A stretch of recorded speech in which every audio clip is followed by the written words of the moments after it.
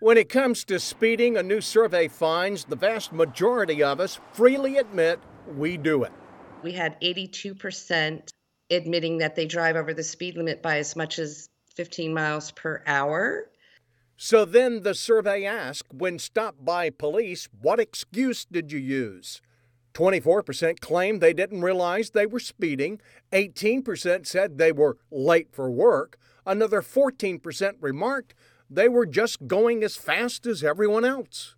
There were more excuses, and interestingly, most are effective. Half of the drivers we surveyed avoided speeding tickets by providing an excuse. But Michelle Magna with CarInsurance.com says the survey found that almost as good as offering an excuse is asking the officer for just a warning. 41% of the drivers we surveyed asked for a warning received it instead of a ticket. A speeding ticket that comes with fines and auto insurance increases of up to 30%. Chris Clackham, NBC News.